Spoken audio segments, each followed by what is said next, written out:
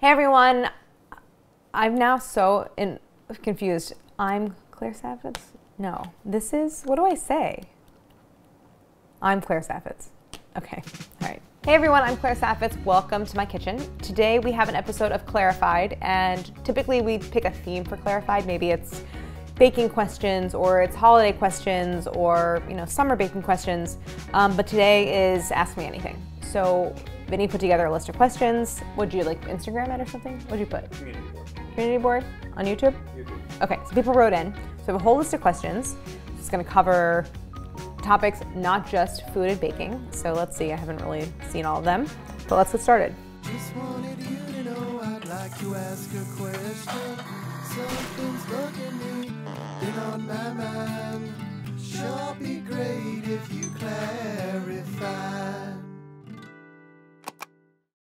Brandon asks, what is your least favorite ingredient to work with, whether it be in cooking or baking? I think there's two ways to look at that question. One way would be like, what's your least favorite ingredient, for taste or texture, and then what's your least favorite ingredient to actually like work with and handle.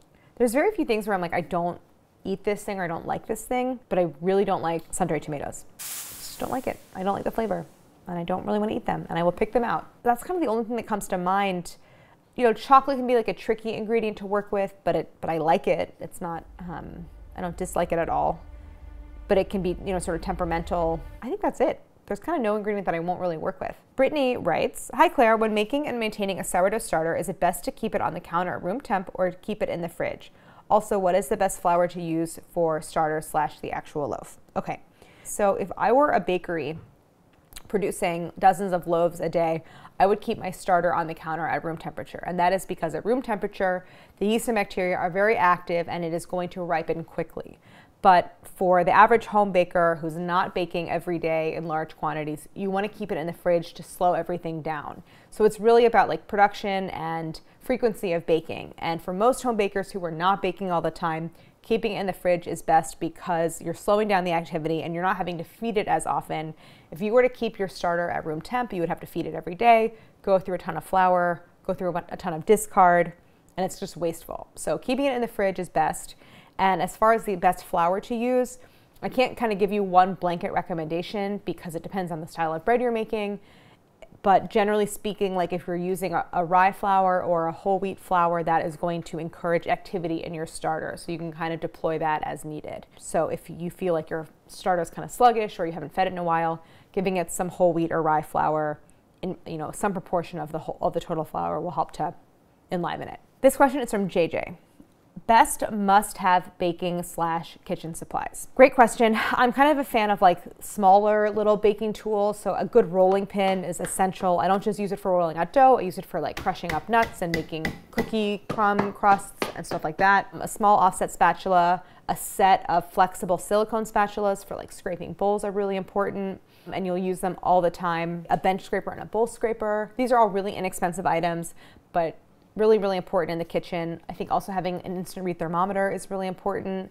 That can be super handy for all sorts of cooking and baking tasks. So these are kind of smaller items that you can add to your collection. And then of course, just a set of basic bakeware that's like an anodized aluminum is really helpful for cake pans or loaf pans, and some ceramic baking dishes. Those will really kind of help you to make like a wide number of baked goods. And then also I would just recommend a couple of aluminum half sheet trays.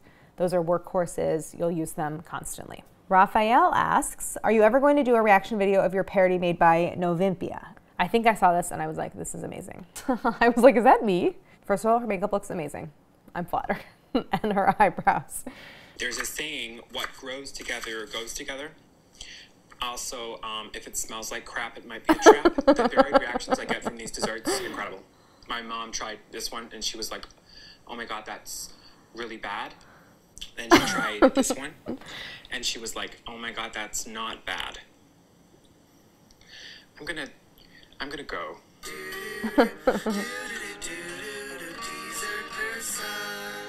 Amazing. I'm gonna watch it every night before I go to sleep. I feel so flattered.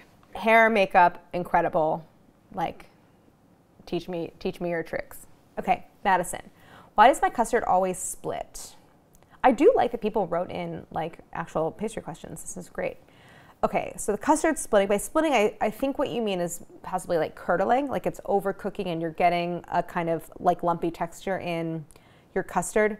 My guess is it could be the cookware that you're using. So if you're working in cookware that's kind of has like thin sides and a thin bottom, it's really, really easy for custard to overcook. So I would say decrease your heat.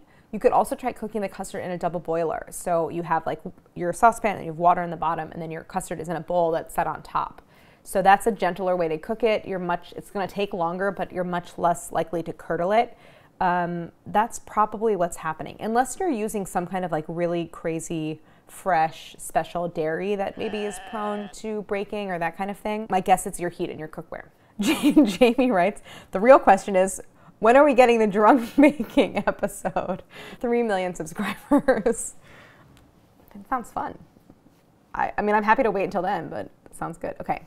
Mauricio writes, what's it like cooking on induction after coming from a gas stove? Was there a learning curve from a purely cooking point of view? Do you prefer one from the other or do they function about the same? What I love about induction is it's so precise and so easy to control. And you like, if you're cooking a creme anglaise or a lemon curd, like it's so easy to kind of dial in the heat. So that's what I really like it for. Plus it's so easy to clean. With gas, I think it's a little bit harder to modulate your heat. You know, there's some things with gas that you can't really replicate. Like I love with a gas stove, you can like char an eggplant or a pepper directly on the stove. So obviously you can't do that here, but there's a lot of bonuses and benefits of induction. So I would say overall on the balance, I'm actually kind of more into induction. And there is a learning curve going from one to the other. And I mean, there's a learning curve with any new stove of any kind. You have to sort of learn the quirks and how the heating works. Yeah, love it. Okay, so Tom's question is, hi Claire, I love your chocolate forever brownie recipe from your first cookbook. What is your favorite chocolate forward recipe in the new cookbook? Great question. I have actually more chocolate in the new cookbook than I did in Dessert Person. And I'm like, I like chocolate, but I'm a little bit particular about my chocolate desserts. But I really wanted to like explore the genre in What's for Dessert. And so I love the chocolate coupes. It's just like a very classic chocolate pudding. Check out that episode. I also really love the chocolate soufflés. It's a really special recipe. It's kind of like a little baking miracle that you can make, and it's not that hard. Dessert Person memes. Will Saucy ever be on Dessert People? Or Vinny? I would love to see them bake with you. Trying to get Vinny on this side of the camera. He's being a little reluctant. I would love that. I'm actually trying to switch places with him. I'm behind the camera. Saucy, I would love to be on Dessert People. My mom is the best and a great baker. Saucy, call me. She already does.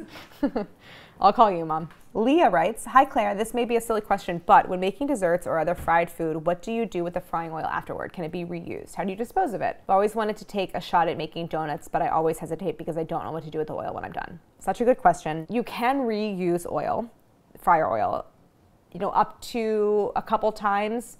So if the oil still smells okay and the color looks pretty much like it did when it came out of the bottle, you can reuse it. It depends on what you're cooking. Like if you're frying fish, it's probably not oil you can reuse because the flavor will go off. But if you're making donuts, it's very likely that you'll be able to reuse the oil. So what you want to do is let it cool in the pot, strain it. I often strain it back into the container in which it came, like if I buy like a 32-ounce thing of oil, and then store it in a cool, dark place so you can reuse it. You want to stop using the oil when it starts to smell a little bit acrid. The color will darken, the texture will thicken, and it will get almost like a sticky consistency. And you kind of know that you're done when you add food to the oil and it starts to foam rather than like bubble. So that's kind of when your oil is done.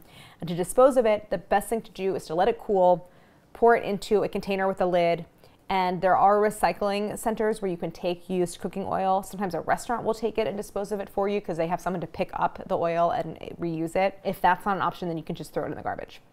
That's how you do it. Okay, so Tati asks, once I saw the subtitle for the new book, I remembered a conversation you had with Aaron Goyaga October last year, where you talk about the concept of simple. You've already touched on it, but can you elaborate on what simple means to you, especially in regards to this new book? Is it synonymous with easy, or are those different things? Can you achieve complex results, rich flavors, textures, etc., with a so-called simple recipe? Wow, Tati, have you like gone in my brain and like extracted this like core concept of the book? Because it sounds like it. So to me, simple refers to the process, which to me means as streamlined as possible. So you're getting from point A to point Z as quickly as possible with the fewest number of steps. And it also means that the thing that you are creating kind of presents as itself. So it is There is a kind of like straightforwardness to the flavors and to the presentation, and it's not overwrought or fussy or too complicated. That's what I think all the recipes in the book really achieve, even though there's still a range of difficulty. Like some things feel easier than others, but I think they're all simple, actually. Even when it's like a donut or something with more steps involved. Okay, I'm not answering that last question.